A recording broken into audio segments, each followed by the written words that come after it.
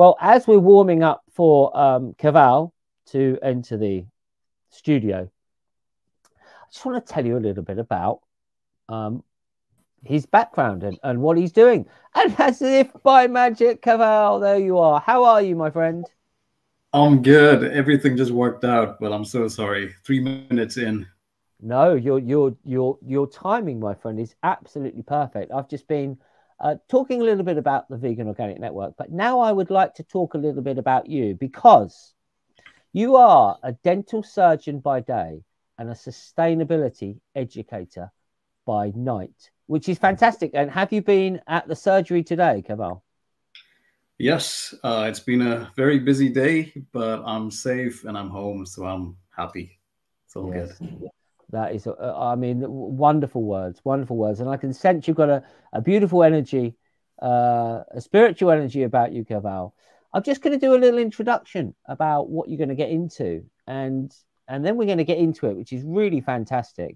So everyone, welcome to the show today and to Dr. Keval Shah's talk, which is going to be very, very important for us. Now, Keval's life purpose is to encourage everyone to address and collectively solve environmental emergencies that are significantly threatening the existence of life on Earth, including our own. And his approach is threefold. This is what we're going to get in today. I'm thoroughly looking forward to it, which is physical action, societal action, and monetary action. Well, very warm welcome to the Vegan Organic Network's talk. Now, Keval, we've just mentioned to people, if they've got any questions for you, do send them in on the social media platforms and or at events@veganorganic.net. We're going to have the questions at the end of the talk. So I'd like to hand the show over to Dr. Keval Shah. And good luck, Keval. I'm looking forward to it. Thank you. Thank you so much, Giles. Now, I just wanted a little bit of assistance with the presentation. Should I just click on present and will that come up then?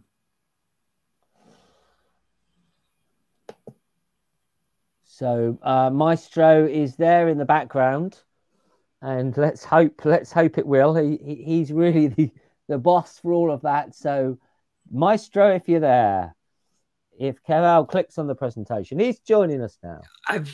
Normally I control the presentation from here. I didn't realize you had a presentation. Okay. Is there any way we can I don't know whether you can actually control it from where you are. It says share screen. Okay, go for it. Go for it. See what happens. Okay. This is live TV. It's live TV, everyone. This is as good as it gets. Okay, so let's see now. Entire screen window. Oh, here we go. So let's see. Does that work? Well, we're there. Yeah. So can you see? Yep. All right. So let me start the presentation. Yeah. Wonderful. Yeah. If you go full screen there, we'll be. Start from the beginning. Come on. That's it. Good.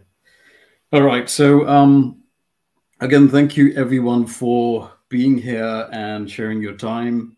I feel that when it comes to things like this, even more than the job that I do, even more important than everything else that we do, this I feel, working and learning and trying to share ideas about how we can make this earth a better place is just so important. And I'm really, really grateful that we're all here today. So I'll get started as quick as I can. Now, a lot of the things that we go through is things that many of us will already know, right?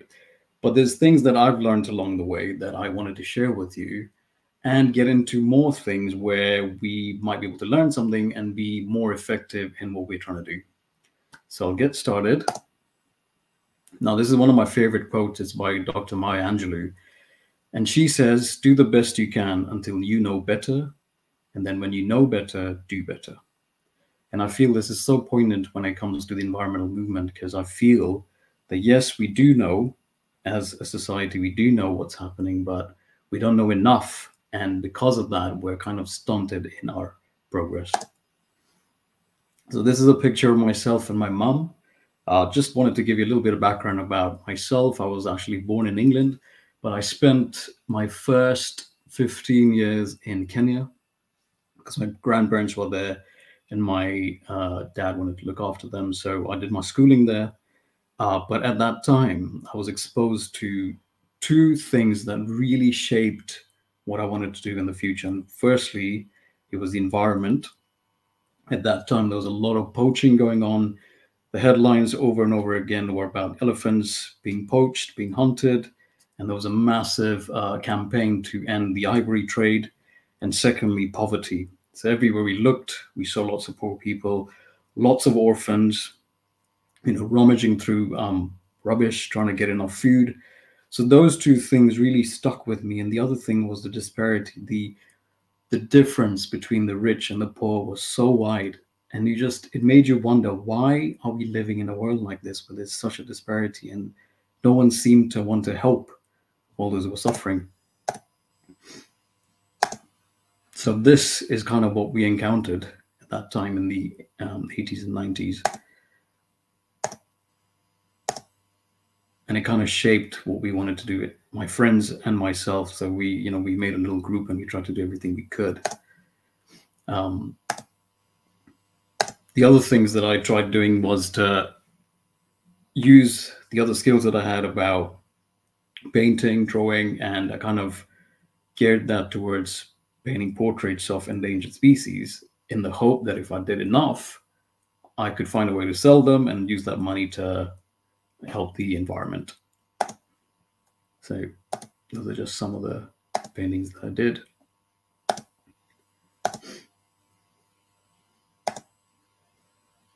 And then obviously McDonald's infiltrated everywhere and we found out about what it was doing. But at that time, growing up, vegetarianism was the thing as a family, as a religion. But then we didn't know about the egg industry and the dairy industry. So that was a revelation. I'm not going to go into that because we all know about it. So the other thing that kind of transpired from this realization when I moved to England was the fact that I wanted to help them. And my dad and I thought about, who we could help in terms of animals. And we found out that out of all the species on the planet, it is the chicken. Chickens were the most abused and the least respected. So we thought, okay, you know what, let's rescue them. Let's look after them. And let's, use that experience to educate others about who they are, not what they are. So we've been very lucky over the years. We've had the privilege and the ability to rescue about 7 to 8 chickens. And our oldest one now is about 12 to 13 years old. So she's doing really well. That's Ruby there. And the other thing that we kind of got involved with was doing dental camps in other countries. So obviously in places like Africa, India, healthcare is just something that the rich afford and the rich can get to. There's a lot of poor people that suffer as a result of dental needs.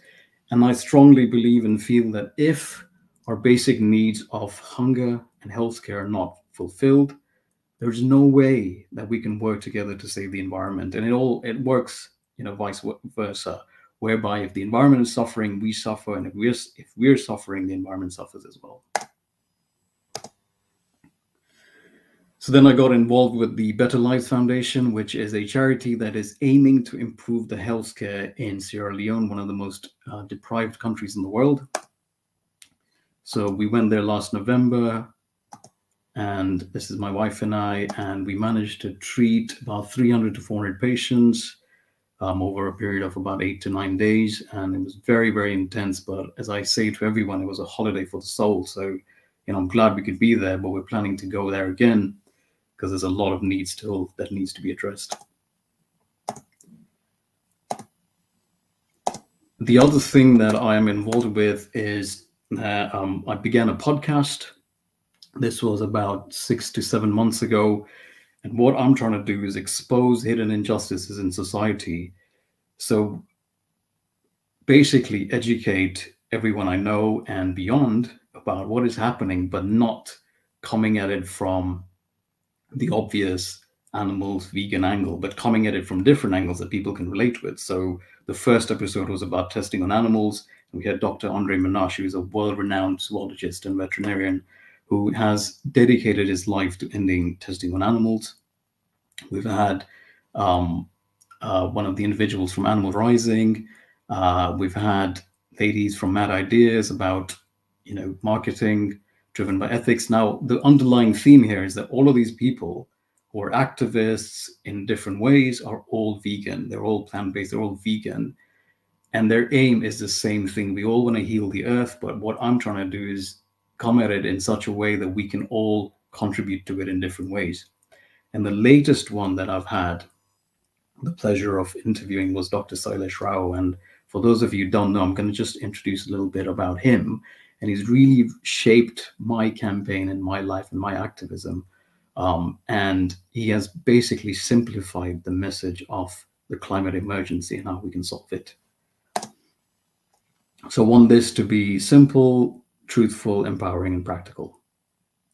And no one gets left behind.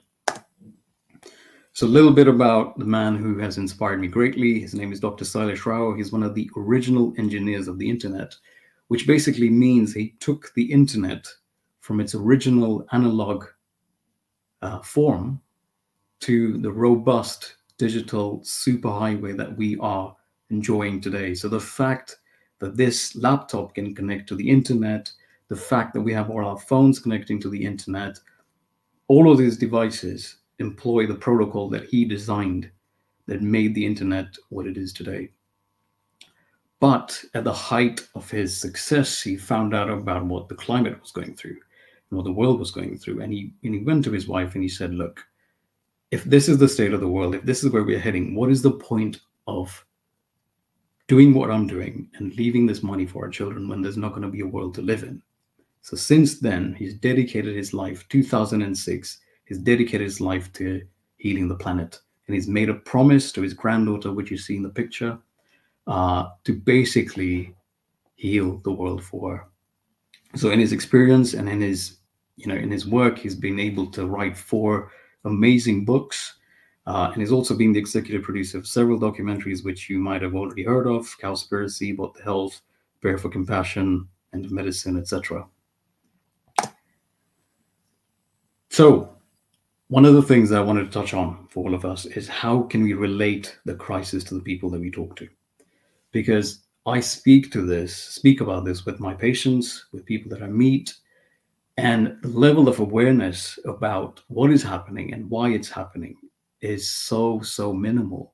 Everyone still thinks about fossil fuels, fueling climate change. Everyone's still obsessed about plastic and recycling. Those are the 3 things that I hear over and over again. So even now in 2024, when we have access to so much, we're still lagging behind in understanding. The other thing is connecting. So once we understand the picture, once we understand what's going on, how can we care about it enough to take effective action? So what we have to do is try and relate it back to what we treasure the most: our family, our children, our future. And unless we can make that connection for them, there's not going to be enough effective action. There'll just be something that is left to the future when it's going to be too late. So these are some of the things that we should be thinking about when we speak to other people: is what is it that concerns you most about how that would affect you or your family. So when it comes to the environment, ask them, what is it that's concerning you? It might be nothing. It might be just a minimal thing. And then ask them, why do you think that this is happening? Let's try and make sure that they come to the conclusion, or they come to the understanding themselves, which in a way will empower them even more. Now, again, 9 times out of 10, most people don't know. And I believe it's because of 4 reasons. Firstly, lack of awareness. Secondly, apathy. And a lot of the elderly patients that I treat just say, look, this is not my problem. It's my children's problem, and I don't really care because I want to be alive. Disempowerment. For those that care, believe that their actions won't make a difference. This is another thing that we need to address. And lack of support. For those of us who do know what's happening, there seems to be a case where there's not enough support to make that happen. Hi, Charles. Wait a sec. Oh, Keval, can you hear me? Yeah, hi. Yeah. Unfortunately, your slides don't seem to be showing. Oh, really? Yeah. Okay. I'm not sure that we've got the first slide up there, but the other ones aren't clicking on. Seem to be moving. Okay. I'll just let you know. Sorry to Sorry. interrupt. Let me just stop sharing and see how we can make this work. I'm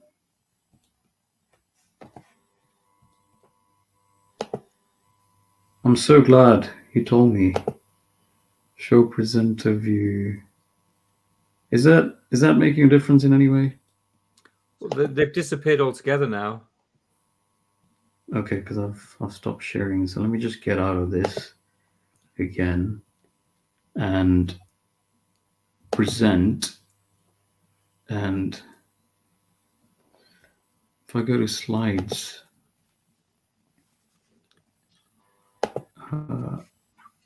nope, that's not going to work unless I upload the whole file. Should I try doing that? You can try it. Upload file. Open. Oh, size. Okay, share screen. Okay,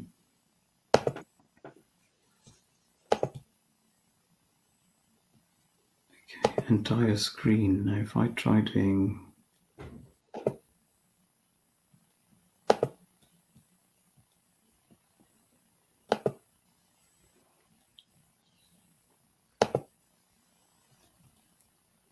So has that made a difference? Oh, what about now? Is that? Can you see anything different? Let's think about those you love. Go and click on another one. Oh yeah. So is that working now? Yeah, that seems to be working. Okay, fine. So if I go back to full screen, let's see. Now, if I move on, can you see this? Yeah, you can see that, yeah. So that's the baby me. Can you see me? You can see growing up. Yeah, okay, fine. So I'll just forward that. So sorry about this. And these are what I was working on before. Okay. And sorry, these are the chickens that we managed to rescue. That's Ruby. They're all going okay so far? Yeah, we can see them all, yeah. Yeah, okay, fine. This is our work in Sierra Leone. And this is the podcast that you can access on YouTube or my website, which I'll show you in the end. But I just wanted to highlight Dr. Salesh Rao's work. Has been fantastic in guiding what I had to share. This is Dr. Salesh Rao and what he's been involved with. And we just came back to how we can relate it to the people that we talk to. Okay, so that's it. So this is kind of the outline of what we will cover. So one of the things that I try and make people understand is the fact that we are completely and entirely dependent on the planet itself. So our relationship to planet Earth, and the way to look at it is to see ourselves as just the fetus. We are just the fetus in the womb of Mother Earth. And if our mother is not doing well, if she's ill, if she's sick, then we're going to suffer as well. And I feel that many of us don't realize the connection, and we feel that we are the doers rather than the ones that are being done by the planet. So it's very important that we highlight to the people that we talk to how rainforests and oceans are keeping us alive. The rivers and lakes are providing us with the water, the climate regulation, the soil. So if you relate it to how that works in the body, so if you think about the lungs, the arteries, the temperature, the nutrition that we get, the hormones that work, the kidneys, and our children, and the other children that our Mother Earth has, which is the wildlife, all of these has implications for our health. And if we think about our own organs, it doesn't take 2 or 3 organs to fail before we die. It just has to take one organ to die for the entire system to collapse. And that is what we're facing right now. Even though we have multiple planetary systems, life support systems, it only takes one for everything to fall apart. So I'm sure, again, we know about the effects of all of these for us, but I wanted to highlight the wildlife aspect as well. So this is something that I learned recently, especially when it comes to whales and plankton. So we know that if all the earthworms and all the bees in the world are killed off, all life on Earth would stop existing, because they're the ones that are there pollinating, recycling, renewing. So they're absolutely vital. And this is why, you know, the Vegan Organic Network and everything, any other organizations that work in a similar way are so, so important for the vitality and renewal and the sustainability of Earth. But even when it comes to every other species, for example, elephants, now when we've witnessed them before, you know, you see them crashing to through the jungle, and people say that, oh, they're breaking the branches away and they're breaking the trees and they're pushing them down. If we really observe them, what they're doing is fulfilling their role perfectly. They are allowing light to fall onto the ground so that more plants and more vegetation can regenerate. They're doing their bit in such a perfect way, just like every other species are doing their bit in a perfect way. But what really, really amazed me and astounded me was the relationship between whales and phytoplankton. Now, if we think about what they do and where the relationship is, basically they keep each other alive. Whales and other animals feed on plankton, zooplankton, phytoplankton that live in the ocean. And these are tiny microorganisms that are photosynthetic, that exist in trillions. You know, they are literally the base in this food trophic level that's pretty much even the basis for the whole of life on Earth. But what's happening is, as we're killing off whales and dolphins and fishes, we're killing off the phytoplankton as well. And what sustains phytoplankton is two things, as most of us already might know. It's the temperature of the ocean, which is going up, but also the nutrients that the whales and fishes and dolphins recycle from the depths of the ocean, bring them to the top. And also the waste from whales and dolphins, you know, that's rich in iron and phosphorus, which sustain and literally help proliferate the population of phytoplankton. Now, phytoplankton have decreased by 60 to 70% since 1950. And if they're not existing, we are really, really in trouble, because they're the ones that are providing 50 to 85% of the oxygen that we're breathing in right now. And they're sequestering between 40 to 50, perhaps even more percentage of carbon from the atmosphere. So they are vital for our survival. You know, they don't get talked about enough. You know, we talk about reforestation, rewilding, but the ocean is absolutely critical in our survival. And if we do everything and forget about the ocean and the fishes and the whales and the phytoplankton, we might as well just sign our death sentence, because that's how important they are. So relationships, you know, this is again something that I tell my patients and people that I meet. The real guardians of our planet are not humans. It's these guys. Every other species on the planet playing their role perfectly. They're the ones keeping us alive. So it is vital that we keep them alive. So how can we relate it again to ourselves? So when I speak about this again, I try and relate it to health. So for example, lung cancer, right? So if you think about the symptoms of lung cancer, you know, there's difficulty breathing. If it spreads, you know, it ends up debilitating us. The diagnosis is reached by taking x-rays, but again, we have to make sure that the diagnosis is absolutely correct for us to do the thing that comes next, which is address the cause of lung cancer, which is smoking. And if we mistake the diagnosis as asthma, you know, everything else doesn't work. And then once we know the causes of it, we can go to the solutions. In the same way, we have to make people aware that these are the symptoms, this is the diagnosis, these are the causes, and these are the solutions. So we know what's happening in the world today. You know, we have wildfires everywhere. We have the death of the oceans. We have a refugee crisis because of flooding, because of subsidence, and we have desertification, freshwater problems.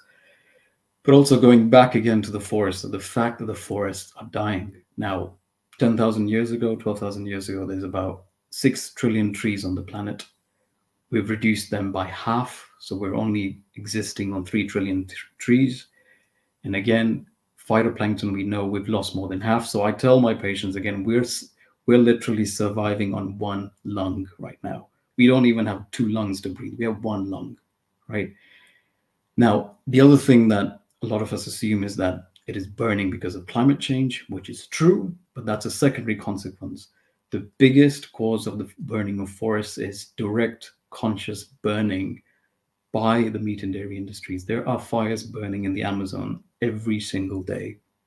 If you had a satellite picture of it, would be shocked by the number of fires that are burning. Now, again, it's not just about the forests, it's about the soil, it's about the land that sustain the forests.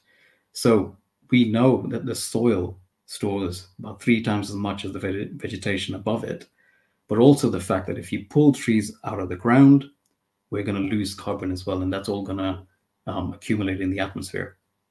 The other thing is the effect of burning of these forests, again, degrades the soil, and then the effect of ruminants, cows coming in, overgrazing, we lose that soil, and then again, that cannot sustain more vegetation. And if there's no vegetation, no trees, there's no rainfall, because these forests literally produce their own rainfall. And that leads to desertification and habitat loss. So all of it is connected. We change one thing, and there's a triad. There's an effect on every single level about destruction. And again, there's no more sequestration of carbon dioxide. The other thing is the imminent melting of the third pole, which is the Himalayan ice fields. Now, this irrigates half of the world's population in India and China and most of Asia. And if these melt, and they're already melting, we're going to see wide-scale flooding. And all of the work that we're doing, and again, I talk to charities about this, that, all of these places that we have work going on, we have charities going on, all of that will be washed away when all of these cities go under. But for those of us who don't care about that, we would like traveling, we like these cities, again, this is relevant to us, because if they go under, then what's there to enjoy for them?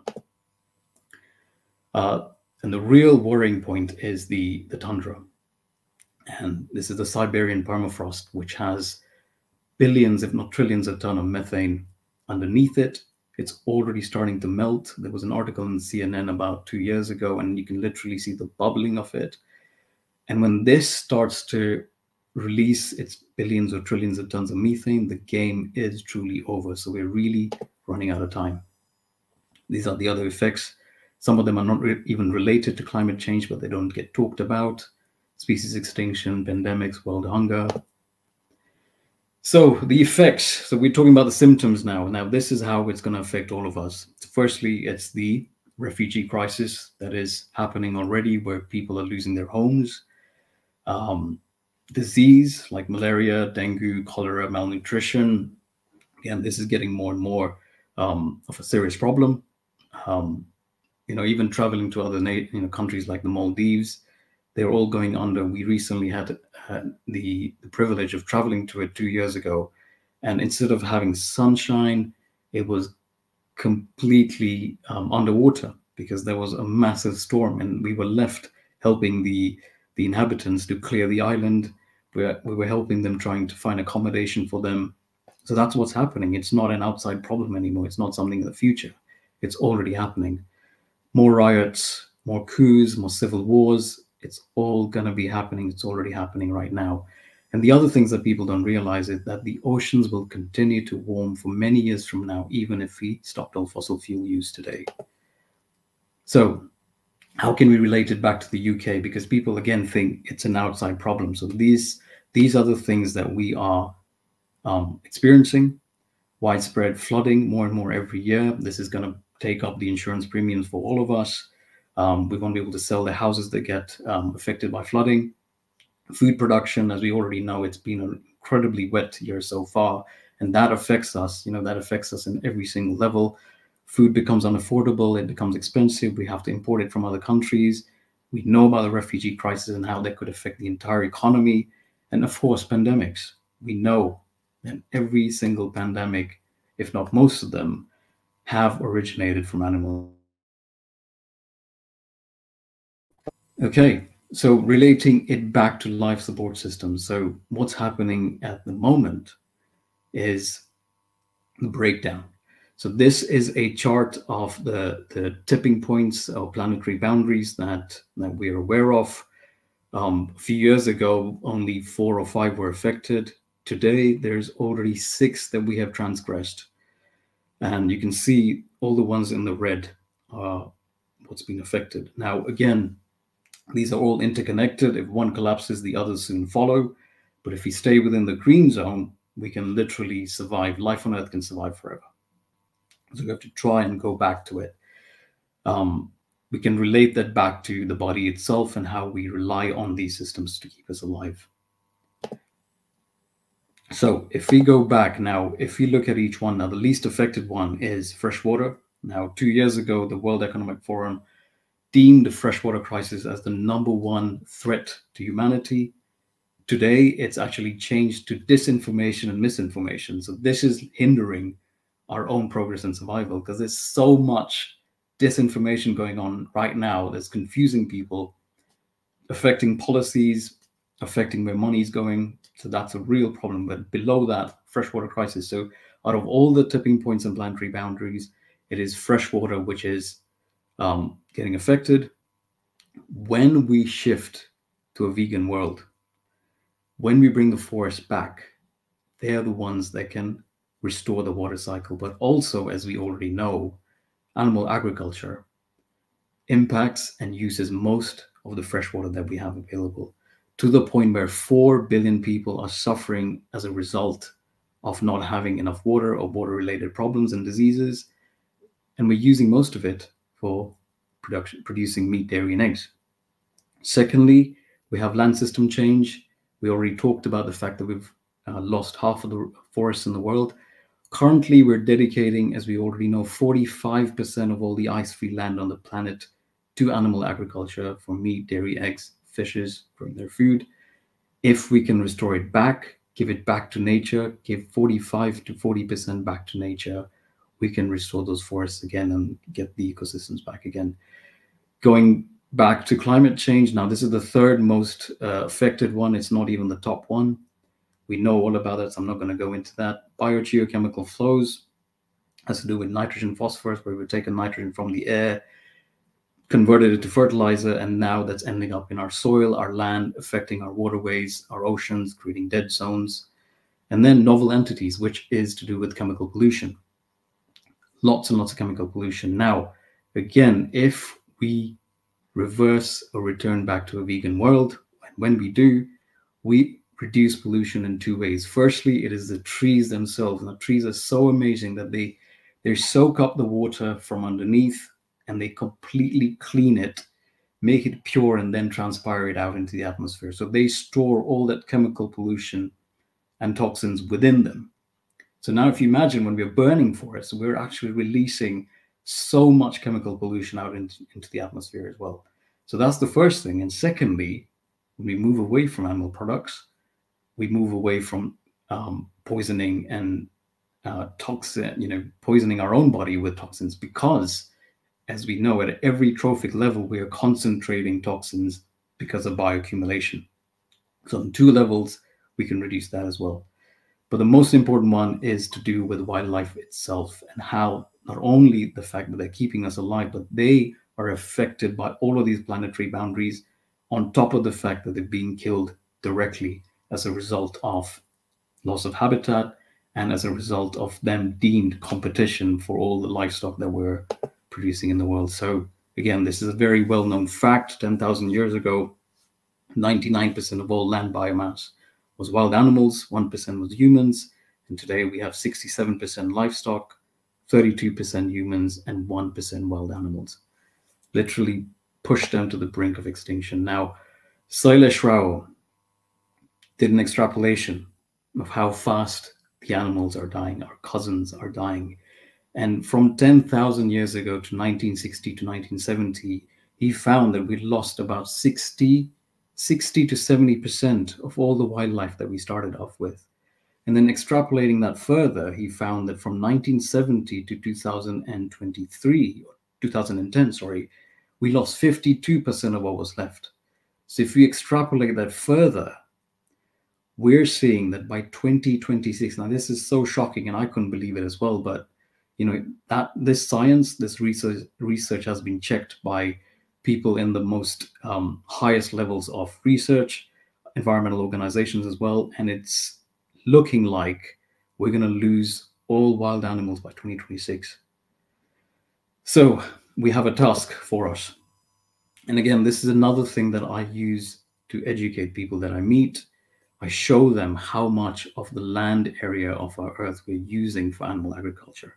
So you can see the red, all of that is used for the production of meat and dairy, and it only gives us 12% of the calories.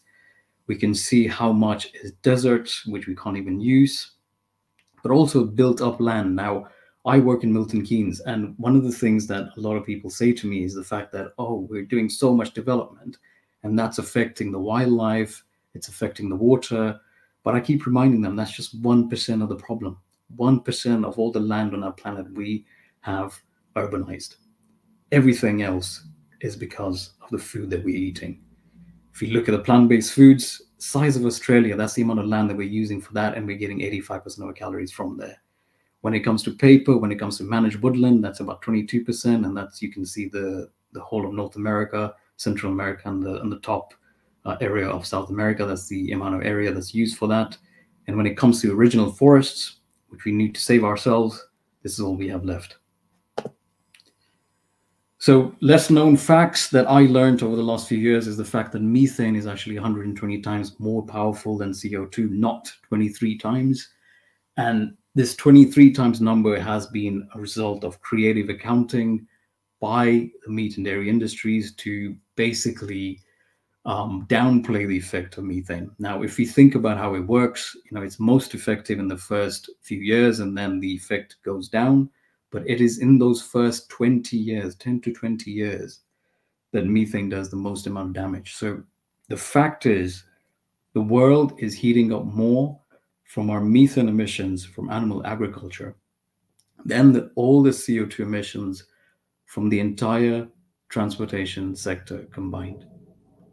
All the fossil fuel combustion that happens, even more than transportation sector, is dwarfed by the methane that we're releasing as a result of animal agriculture. So we have to make sure that that message is absolutely clear if we want to stop the warming of our planet.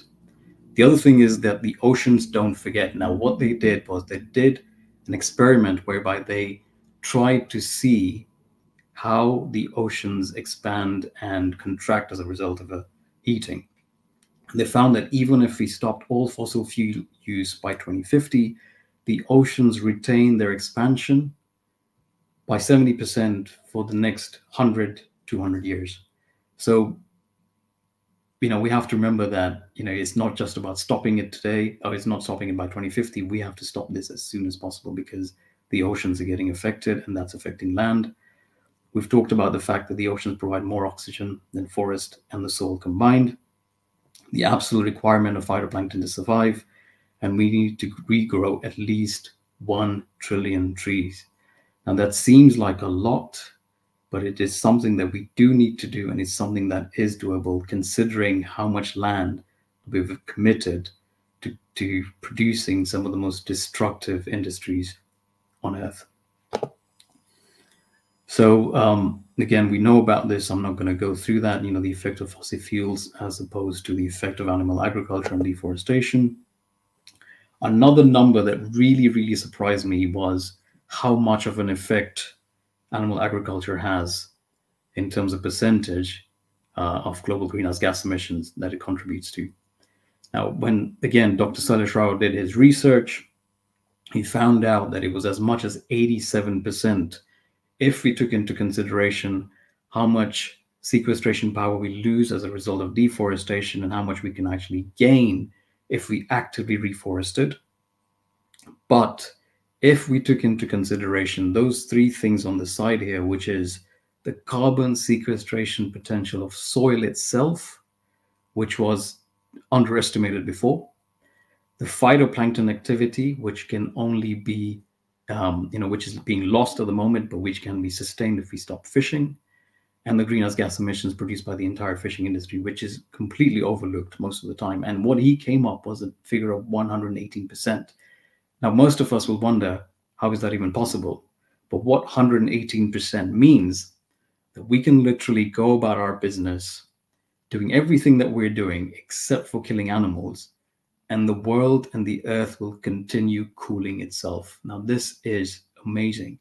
We can carry on with our activities except for killing and eating animals, and the earth will continue cooling itself, which is where we need to go. Okay, so we know about this. 3 ways how animal agriculture affects the world: depletion of vital resources, pollution of land, air, and water, and the deforestation and trawling of the oceans. This is a trifecta effect of this on every single level. To the solutions, now we know we have to go vegan to make this happen for so many reasons, but we also know that we have to reforest and rewild and rehabilitate the soil, which is so, so important. So on the first bit, we are taking away the damage. We're taking away the cigarettes of the lung cancer. And the second bit, which is the reforesting and protecting the oceans, is we're healing ourselves. We can't do just one thing. We have to do all of it together, right? So we take away the effects, the damage, and we heal ourselves. And the soil is absolutely the foundation, because if the soil is not healthy, we cannot be healthy. All of our nutrition, all of our nutrients come from healthy soil. I mean, you know, the other day, my mom brought some fruits and vegetables for us from a market in Kingsbury in Northwest London. And I know that a lot of that stuff comes from India, but I also know that it's grown on farms that heavily use pesticides. The soil is depleted, and the taste, when you taste these things, there's literally no taste. And if there's no taste, you know the nutrition is going to be even less. So the soil is the foundation. And just like our bodies, the gut microbiome affects our immunity, literally our health. In the same way, microorganisms are important on every single level. The land, so the soil, the microorganisms in soil, the oceans, again, the microorganisms, which are the phytoplankton, and our body, which is the gut bacteria. So let's try and bring all of that together and trying to talk to this about this with the people that we meet. We also know that it stores more carbon than all the vegetation in the world. And just by rehabilitating the soil on the world's 500 million hectares of abandoned agricultural land, we could sequester enough carbon to offset 1/3 of annual global greenhouse gas emissions from fossil fuels while boosting food production. So this is the analogy that I use to try and stress to people the importance of soil, right? And I describe it as a house. So in the house, we have the brick and the mortar, which is the sand, the clay, and the loam, and all of that, you know, the inorganic material. And then you have the people that are living in it, the microorganisms, the earthworms, the insects, the animals. And also the last bit is the nutrition, the organic material that we replenish the soil with. All of this has to work together. If you take any of those components away, the house crumbles. So the house has to be functioning well. And what's happening right now is that we're losing the structure of the soil because of burning of forests and deforestation, which leads to soil erosion. But we're also poisoning microorganisms with the use of pesticides, fungicides, herbicides, etc. And we are taking away the nutrients because of the use of artificial fertilizer that basically makes the soil overwork, as we already know, and the nutrients are lost. So this is something that was new to me. It's probably not new to you, but turbo boosting the rehabilitation of the soil again is so, so needed. And one of the things that I read in the books that I'm reading right now, which is Food is Climate, which is an excellent book, they talk about biochar.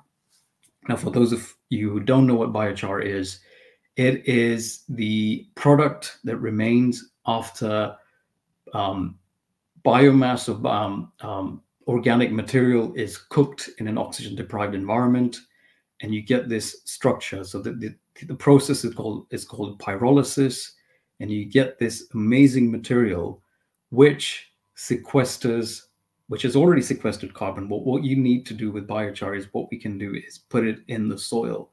And when we are able to put it in degraded soil, what it does, it acts as a soil amendment.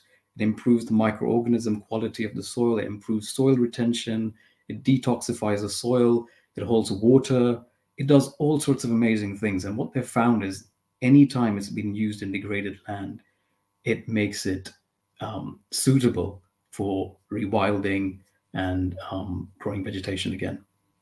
So biochar is one of those materials. And now the other thing is more and more applications are being found. And the other amazing thing is that you can use organic material like municipal waste, corn stalks, wood chips, all sorts of stuff that's organic to create biochar. So that's the first thing. And secondly is aggressive pruning. Now, if you have a newly grown forest, you can prune it aggressively.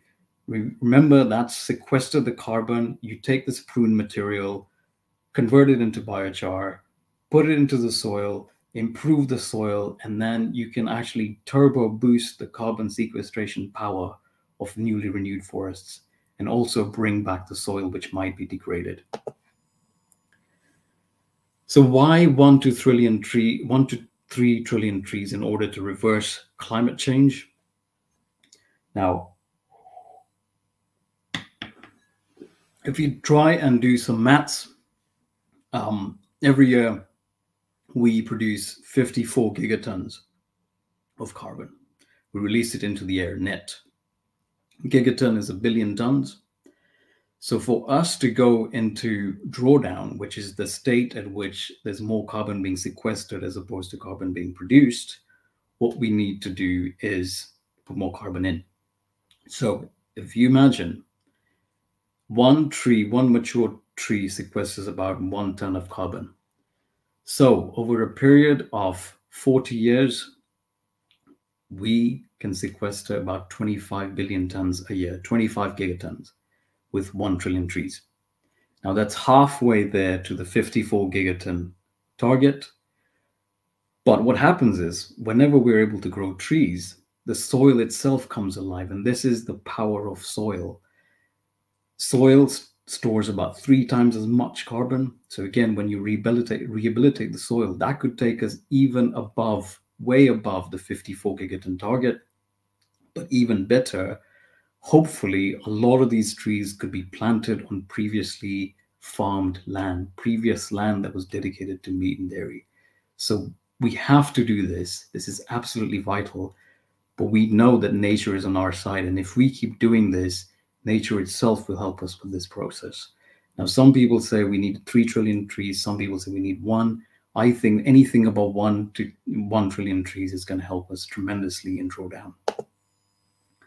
So when I looked into it and the kind of organizations that are working towards this, I came across Vegan Land Movement, which works in a way that they collect funds from the public and they buy previously farmed land, so ex-dairy farms or cattle farms, and they convert that and they rewild that area to the point where all the original ecosystem starts to come back, wildlife comes back. So it's an absolutely brilliant movement that I want you guys to check out. You have 1t.org, which is, again, another foundation that is dedicated to growing 1 trillion trees. There's BirdLife International that is dedicated to, again, leaving land back to nature, giving it back to nature so it can revive itself. Lots of organizations, but again, more people need to know about it and more people need to be involved in all of these things. Protecting the oceans, much harder than revitalizing the land. We can tell people to watch Seaspiracy, educate them that it is absolutely vital that we stop eating fishes today. Otherwise, there's no hope to protect the oceans. There was previous campaigns that Animal Rising have done whereby they were able to pressurize the fisheries with protests, with campaigns. But again, I'm not sure what's happening at the moment, but we really do need to educate people about stopping eating fishes because, the trawlers, the nets that go in, they catch everything. They catch the whales, the dolphins, the turtles, every single guardian that we have, they get caught in the same nets. So when it comes to solutions now, we know going vegan, reforesting, protecting the oceans. So how can we divide that? How can we make it practical and systemic and effective? So we can divide that into individual action, social action, and financial action. When it comes to individual action, I know most of us are doing this already. daily conversations with colleagues and clients. I have a target every single day, even if it's not clients, people on the street, people that I meet, anyone that I work with, try and have a conversation with them related back to their family, their friends, the future. Make and give business cards or send links to useful websites and podcasts. Invite non-vegans to dinner, show them how easy it is to do this, because half of the battle is making it practical. A lot of people want to do it, but they just can't seem to find the inspiration to do it. So this is why we're here. Plant trees in the neighborhood, get your neighborhood, your community involved. Work with local landowners and farmers. This is something that I do want to do. Talk to people, even if they're resistant. This is something that we need to try. And even if they could even dedicate some of their land to rewilding, growing trees, again, they're educating themselves. And hopefully, who knows, they might even convert to other forms of farming. Grow food, which is, again, something that everyone that is listening to is, I'm sure, doing actively and have a lot more knowledge on it. Rehabilitating the soil and rescuing farmed animals if you can. Societal action, encouraging the local council to go plant-based. So this is something that I'm involved in, again, at the moment, through plant-based councils. For those of us who don't know about it, it's a national movement that's encouraging councils to go vegan. So for every main meeting that they have, or even other meetings that they have, the default should be the provision of plant-based foods if they are to meet their targets, if they want to be in alignment with what they talk about, which is decarbonizing and saving the planet. They can't just talk about it, they have to do it. And secondly, we can use that influence to go into schools and hospitals, but it has to start with the councils, because they have a lot of influence and power when it comes to education, when it comes to healthcare.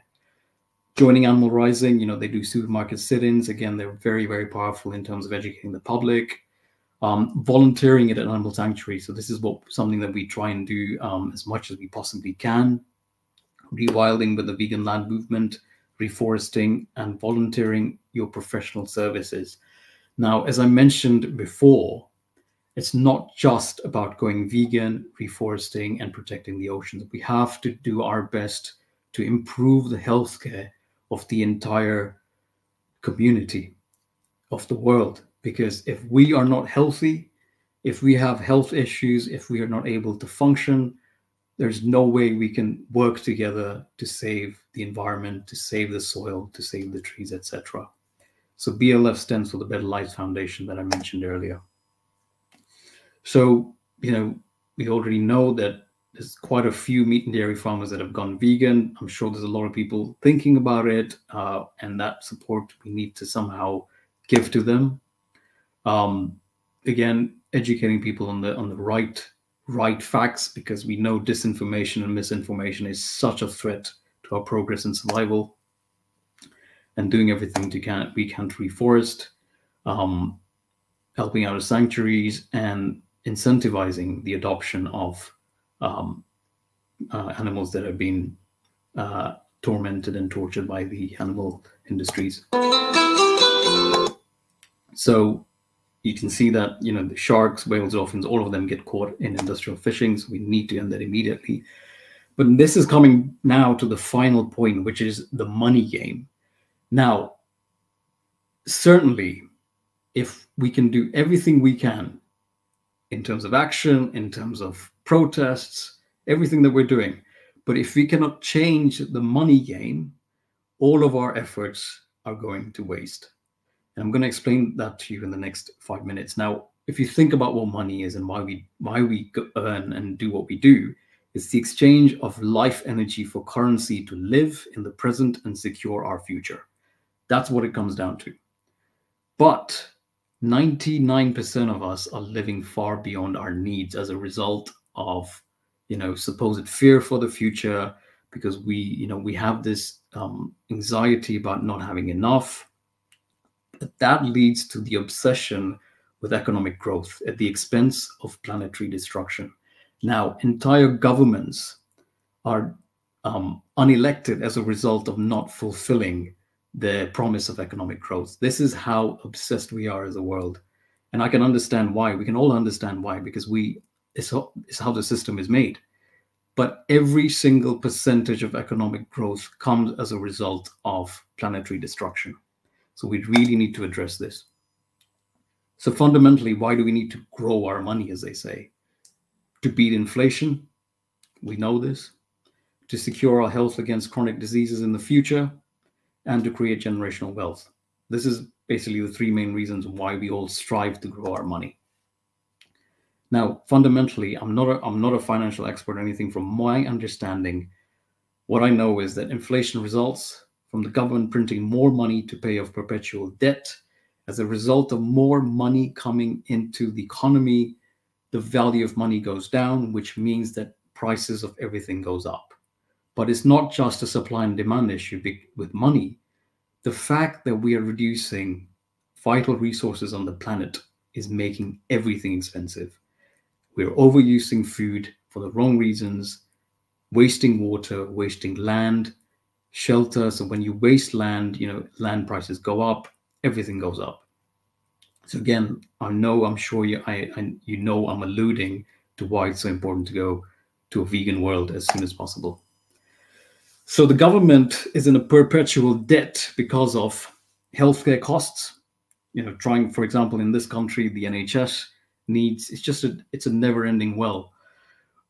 Promised pensions, all the pensions that were promised to the people who are retiring now, they have to pay them. And where do they create that money from? By printing more money, by taxing us more.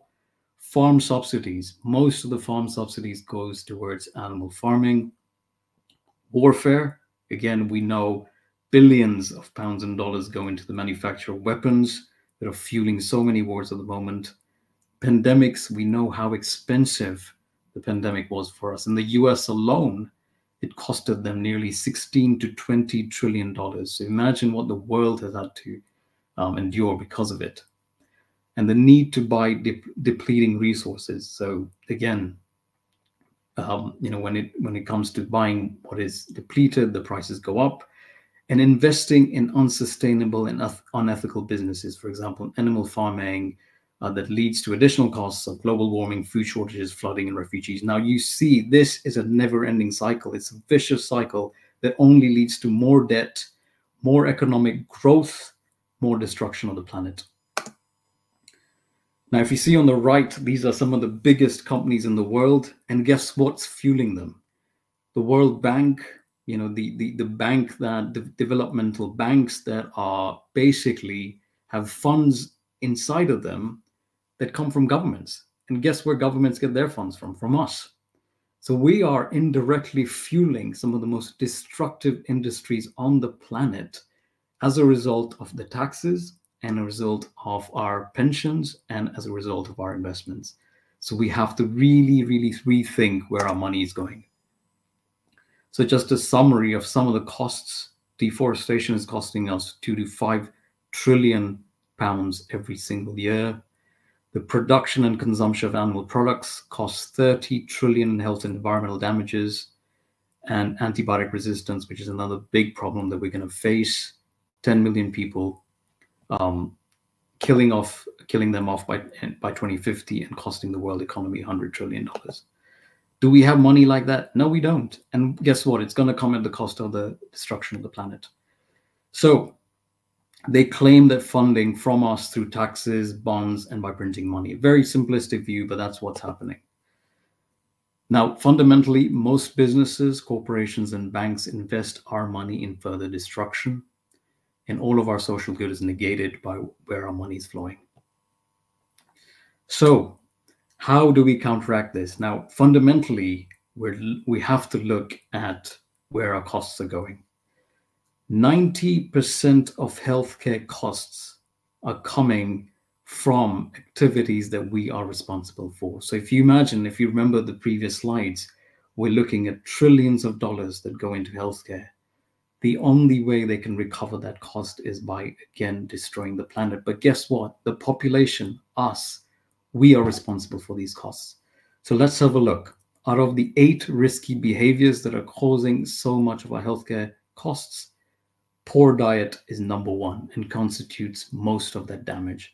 And that leads to all those diseases and all those illnesses and chronic conditions that most of us suffer from.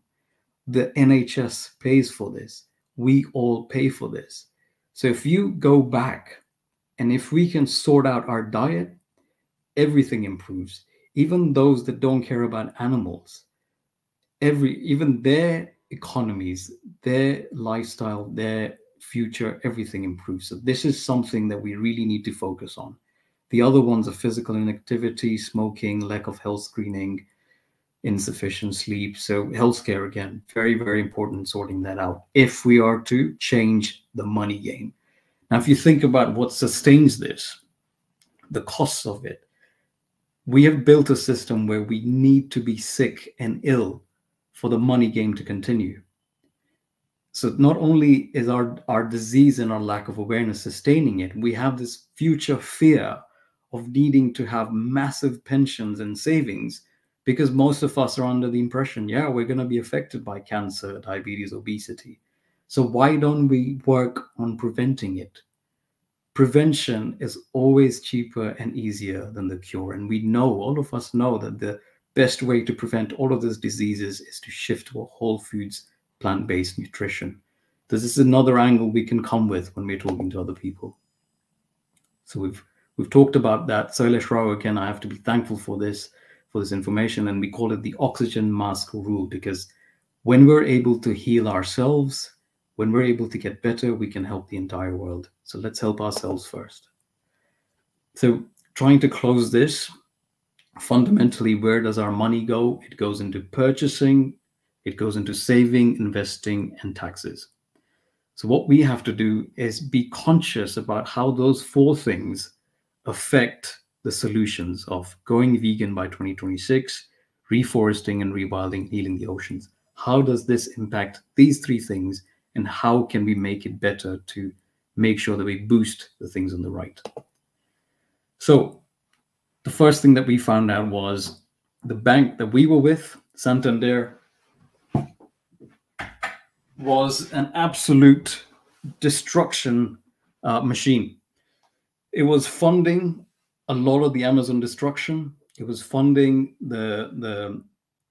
all the unethical activities that we can think about. So if you think about Lloyd's, Barclays, all of the big banks that we can think about, most of the money that we put into these banks gets reinvested in other companies. So like weapons, deforestation, animal farming, mining, everything that we are against, human rights abuses. Our money is becoming blood money when it's being invested in all of these things. So we have to be careful about where we put our money. So Ethical Consumer Magazine did a massive survey and research on these things, and they found out that banks like Nationwide, Co-op are some of the very good banks, Triodos, but I found that Nationwide came top because yes, they do invest in things, but it's the least destructive, which is real estate. So that's where we've shifted our money. We live in a broken system, so we have to make sure that we create the least amount of damage. Now, the website that's really, really helpful as well is switchit.green. Do check it out. It helps to not only give you better options for transferring your money, but it automatically generates a letter that you can send to your bank and say, look, this is why I'm leaving you. When banks hear about this, we might think it's just one letter, one client. Trust me, they get hurt and they get affected, because if they lose one client, they're going to lose more clients. Secondly, they reinvest 90% of our savings, and they give out so much more. So they literally amplify our savings to fund all of these industries. So they're losing out a lot more just by us shifting our bank accounts to other banks. So that's vitally important. Secondly, our pensions. Now, there's £3 trillion in the UK alone that are in pension funds. Unfortunately, most pension funds are invested in and contributing to everything that is taking away our future. You think what a pension is. A pension is something that's meant to secure your future. What is it doing? It's literally destroying our future. Again, animal farming, weapons, deforestation, ocean destruction. If we really look at what these guys are investing our pensions in, or what the pension companies are investing our funds in, everything that we disagree with. So again, I had to look into all of these things, and I found out that one of the more ethical vehicles for pensions is Nest. Now, for those of you who don't know, Nest is a pension fund that the Labour Party started a few years back. They have funds for self-employed people. They have funds for, companies where their employees' pensions can be shifted into. But out of all the companies that they invest their funds in, there's one red flag that I'm kind of working on and making people aware of, is AstraZeneca. All the other companies seem green. AstraZeneca is the red flag. So one thing that we can do is shift our money to Nest and then write to Nest and say, look, this is what we disagree with. And please do everything you can to take your funds out or do something along those lines, because we are aware of this. And this is a real bugbear when it comes to ethical pensions. You can't call yourself ethical if you still have funds in pharmaceuticals like AstraZeneca, which does testing, still tests on animals. This is the problem. Billions of animals are being tested on in the labs. And this is what I found out with the podcast that I did with Dr. Andre Minash. And we are against all of that. So we have to address this, and we have to keep pressurizing the CEOs and governments to end animal testing overall. And that'll help the effect of AstraZeneca as well. The other thing that we have done now, this is something that I'm sharing with you guys that we have personally done, is invested in plant-based food companies like Omni, which is the plant-based dog food company, Ripple, which makes plant-based milks, La Vie, and this make plant-based meat alternatives. This is the future. Other countries are already jumping on it. Other people are already jumping on it. There's a lot of bad mouthing when it comes to alternative meats, but this is the way it's going because it's so much more expensive and damaging to produce meat and dairy. We've also invested in a company called Seaweed Generation, which is focused on marine permaculture. We need to regrow those forests in the ocean, which are so vital for not only cooling the planet, for oxygenating the oceans, and also reducing hurricane risk, but also for us to sequester the carbon that's been released into the atmosphere. We've invested in reforestation companies, for example, Reforest, which is a company that uses drones to reforest. Now, this is quite a new company that hopefully will get much more attention and investment if you are to reforest very, very quickly. We give our money to vegan sanctuaries as well. Now, I call it investment because it is an investment. It's an investment in our future. These sanctuaries help to educate others, and through that, we are creating a vegan world, and that's what we're investing in. In effective movements like Vegan Land Movement, healthcare charities like Better Lives Foundation, and plant-based food charities, which do so much to give free food to the hungry. So that's what these companies look like. I've actually written blogs on banking and pensions on my website. It's called kevalshah.com. Please have a look at it. When it comes to pensions, please do give me a few days to amend it. I haven't amended it when it comes to what I found out about Nest. So please do bear with me when it comes to that. And finally, when it comes to taxes, now, this is really difficult, but we have to keep pressurizing, influencing councils and councillors to divest away from animal agriculture and invest in rewilding and reforestation. You will be shocked how much of our money goes into destructive industries, even through governments. Secondly, influence DEFRA to stop subsidizing animal farming.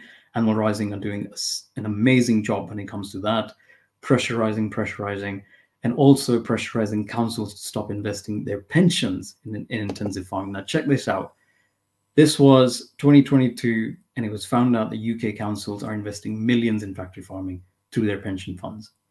So one of the organizations I'm not aware of, can't remember right now, but they did a massive campaign. It's still going on, generating automatic letters to send to councils and say, look, we know what you're doing. This needs to stop because of all these reasons. 238 million pounds poured into industrial livestock companies. Whose money was that? It's our money, money that we work so hard for, and that's being converted to blood money. Development banks, again, this is what governments do. 2.6 billion have been pumped. So, these are all the things that we need to be working on. These are all the success stories. New York has had a lot of success because their own mayor healed himself from diabetes and has made sure that as a default, 8 of their hospitals are serving plant-based meals as a default. If the patients want meat, that's fine, but this is served as a default, and this is the example that we need to follow. Now, when it comes to the UK, we're almost like we like to copy what the US is doing. So we need to tell them, look, these guys are already doing it. Do you want to be left behind? Give them the examples. Other cities in our country, you know, are already thinking about it. So this is how we can encourage our own councils to endorse and go on and become plant-based councils. Universities are changing, again, massive change, because they are the ones that, you know, disseminate the education and the research. Entire countries are shifting their food policies. Now, again, we need to remind England about this, UK about this. The other countries are already ahead, not just for ethical reasons, not just for the climate, but also for the profits that we can have as a result of shifting to plant-based protein. Okay, so we're coming near the end now. Sustainable goals. Number 18 is what Silas Rauer has proposed to change. Now, 18 was economic growth. He's changed that to zero animal exploitation, because as we've come to know, when we work on this, we don't have to be as obsessed with economic growth, because when we better our health, when we better our lifestyles, when we get rid of poverty as a result of having more resources for the entire planet, because of shifting to a vegan world, we can help every single sustainable goal out there. Now, this is the trick that these guys are absolutely missing out on. And this is what we need to pressurize them to do, but also starting small, starting from our own communities and going outwards. So we have only one home. We have to do everything to try and save it. 2026 is the target. I know it feels like almost impossible, but if we are to save the wildlife that are keeping us alive, the guardians of our planet, we have to do this. And I believe in the power of exponential change. Just like the internet came about so quickly and so fast, we can make this happen. But it means we have to work every single day to make this happen, not just with education, but empowering others to rehabilitate the soil, grow more trees, and grow food, all the fun things that we can do together. That's what we need to focus on. And finally, change where our money is going, because all of the other things get negated if we don't shift and change the money game. So thank you so much, everyone, for listening. I know it's been a very long one, but I hope that you may manage to stay till the end. If we have time, you know, I'm happy to answer as many questions as I can. But again, lastly, if there's anything that might have been wrong or inaccurate, please do forgive me, and hopefully we can work together to make this happen. Thank you. Wonderful. Thank you, Dr. Keval. That was a very fascinating talk with lots of information. And I've been following the YouTube comments whilst we've been going. So I just want to thank you, everyone, actually out there in YouTube for commenting. Just want to start with Ashvin. Ashvin says, people know, but don't act. Oh, there we go. Thank you, Maestro. That's exactly what I was going to say then. People know, but don't act. Why?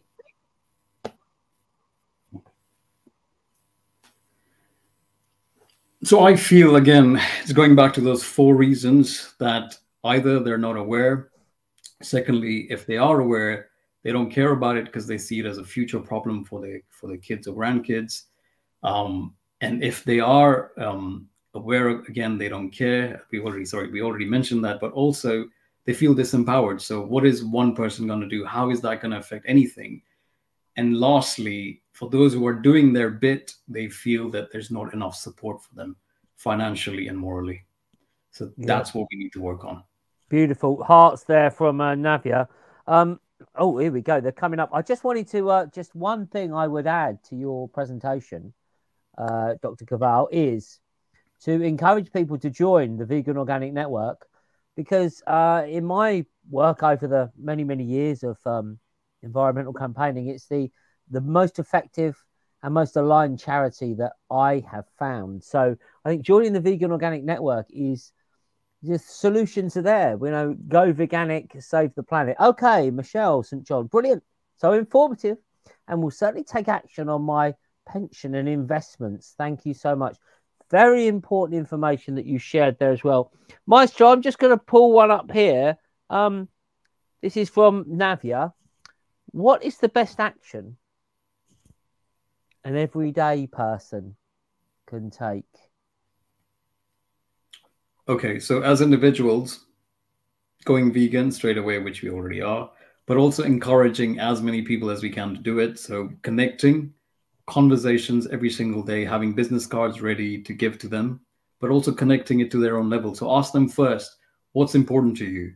What are your kids doing? How many years do you think we have left? And you know, they'll just think, oh, everything's okay. But you have to remind them, these are our timelines. We need to shift by 2026 because our guardians are dying. So these are the kind of conversations we need to have. So not in a way that we actually point fingers, but working together. You know, what are we doing about it? Thirdly, encouraging people to come over, or, you know, taking food to where you're working, plant-based foods, you know, handing out leaflets and things so they can practically make that shift. You know, we were told that we're the product of the 5 or 6 people around us every day. Yeah. Become that person that constantly encourages, optimistically, you know, being there for others, and just say to them, look, if there's anything that you need, you know, give us a call at any time. We'll be there, you know, to help you out with the cooking or whatever. So that's some of the individual action. Again, you know, change where you're banking, change your investment, change where your money is going. And finally, you know, grow your food, grow your own food if you can, save animals if you can. You know, if anyone needs any advice when it comes to looking after chickens, you know, we're more than happy to help you, you know, getting the right runs and the coops and all of that, because all of that is important. But that will, again, open so many doors, because we've had people that come over and they finally see them as not nuggets. They see them like they see puppies and kittens and animals, and they just think, okay, I can't do this. I can't go back and go to McDonald's anymore. So if you think about it, individual, societal, and financial action, just break it down. Have targets in your book or in your journal every day, and just tick it off. This is what I got done. Because we have to put it on the same level as making money. You know, we're all so disciplined and so committed to making money. We have these auditing accounts, all of this stuff, down to the penny. But what we need to do is shift that same focus and mindset towards saving our world. Because you could be the richest guy on the planet, but what's the point if there's no planet to live on? Well, I suppose that's why some people are trying to get to Mars, isn't it? But no, 100%. We had a few things flash up there. The first one I want to make everyone aware of, the listeners out there, is the Vegan Organic Network map. Now, if you have a plot of land, it might even be a window box, it might be a big farm, it might be a garden, but you are actually growing food veganically, which means without any stock animal inputs, you can go on the Vegan Organic Network map. Now, our beautiful garden here in sunny Suffolk is on the map, and we're looking forward to, oh, here we go. We're looking forward to putting on an event soon, welcoming people to show how we are gardening and growing our healthy food, but how you can as well. And so if you're not on the map, but you grow any food veganically, then you can go to veganorganic.net and sign up on the map. But also, if you'd like to put on any events, we want to connect people with the solutions. And, you know, as you pointed out many of the time there, we really need to be focused on solutions. We just had a question that flashed up there, which was a lady who was 60. Sorry, I forgot her name. There we go, Maestro. It's Sue Gee. If you're still listening, Sue, God bless you. She's 66, and 99% of the people I mix with sadly do nothing about the climate. They do nothing about it. They just think it's all just going to sort itself out. Maybe it's just not their problem.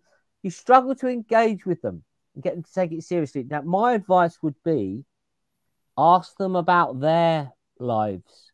As you said there, right? I think if we start off by lecturing other people, they can often shut off.